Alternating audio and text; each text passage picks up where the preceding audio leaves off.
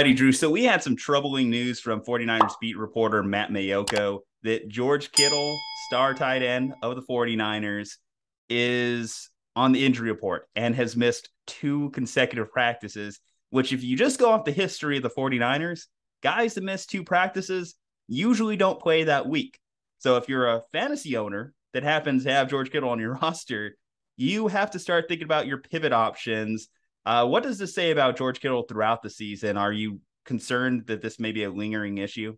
Not too much. Obviously, Kittle is one of those guys who has concerning issues a lot.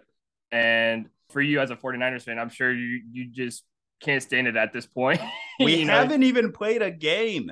yeah, it seems to be. I mean, you and the Carolina Panthers fans with Christian McCaffrey, it seems Yeah. like as soon as the season comes closer and closer, it's like, oh, I guess it's time to get injured at this point. But I feel like it's not going to linger on too much. I feel like it might just be, oh, he misses one game and he's back next weekend. So I wouldn't really take a too deep of a dive or look into it. I think it's just going to be kind of a 1 week. Okay, he kind Yeah. of has to sit out and rest the ankle and make sure he's actually physically okay to play the next. What bugs me is this one feels like it came out of nowhere Yeah, because I was fully expecting the Niners would have their full complement of weapons and this game would be the healthiest that they'd be all season. And George Kittle just randomly appears on the injury report on Wednesday. yeah. Talk about a hump day. Like we get George Kittle just popping up there 2 straight days off. Like I said, it pretty much solidifies that he might not be in this game. And I would also say that I already had red flags on Kittle because of one, injury concerns, and two, what he would be in this new Trey Lance centric offense. So now I look at the backup options for the Niners. So let's say you wanted to handcuff him internally. Ross Dwelley is a good tight end, someone that I could see taking on Kittle's role well in Kittle's absence. However, I don't know what Kittle's role is in the Trey Lance offense, so I can't recommend Ross Dwelley this week. Is there any other tight ends you maybe are looking at that might be good replacements? Someone that stands out, lower ownership. Some that popped up to me is Albert O out of Denver. He goes into Seattle this week. I think that might be a good option, but who else stands out to you? I mean, I like the Albert O option, and especially too because I'm looking at players who aren't even or low rostered right now. Guys like Hayden Hurst going up against Pittsburgh, or Austin Hooper going up against New York Giants. I know Austin Hooper isn't the most likable guy right now because of his time in Cleveland, but again, you got to take a look at what he did in the years in Atlanta, where he was one of the best tight ends in the league. And could he be back into that situation to where he becomes Tannehill, one of Tannehill's best options at this point? He can get a lot of touches and a lot of Mhm. receptions.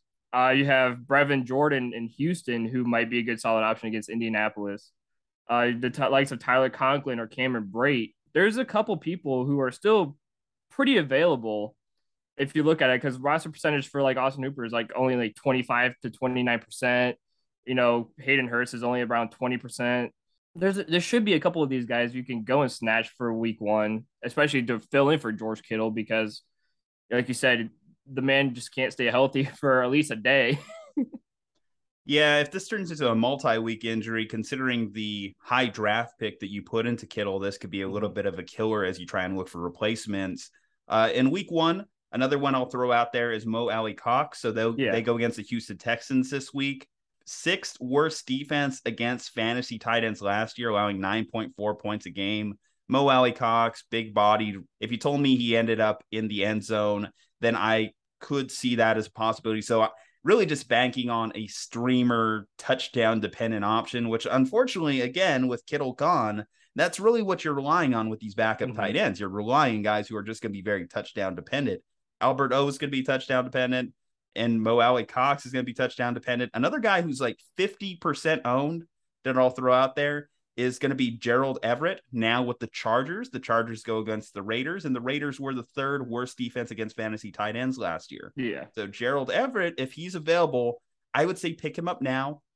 Get him on your roster because he might need to be your George Kittle fill-in. Still no determination on if George Kittle's going to actually miss this game, but I think it's good to get ahead of it just in case you get that O on fantasy morning. It might be helpful to have the big O, Albert O, out of Denver, or to have Gerald Everett, or to have Mo Alley Cox. So Mo and Big O, Mo Alley Cox. Just easy way to remember it, guys.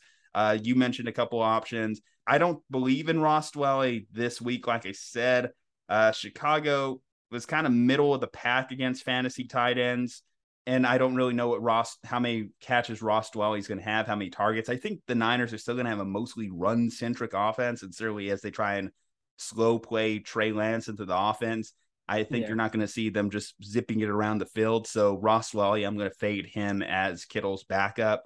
That's kind of how I'm feeling. That's kind of how I'm reading the situation. Anything else to add before we head out on this one, Drew?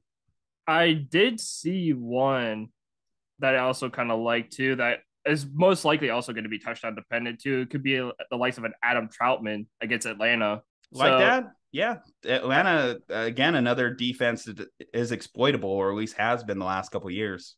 Yeah, and Jameis Winston, he does have Michael Thomas and Jarvis Landry and the likes of Chris Olave, but who knows? He could spread the ball around quite a bit, and he might be able to find the Adam Troutman in the end zone and get you that one little touchdown or something. And one thing that has always been said about Jameis going back to his time at Tampa is he actually was able to use his tight ends in the offense. You did see Cameron Brate have some success. OJ Howard had a little bit of success.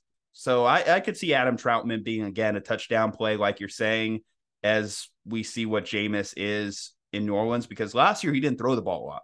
He had less than 200 passing yards in each of the games he played up until he tore his ACL. So I like Troutman. I think that's a good option, mostly because I don't believe in the Atlanta defense.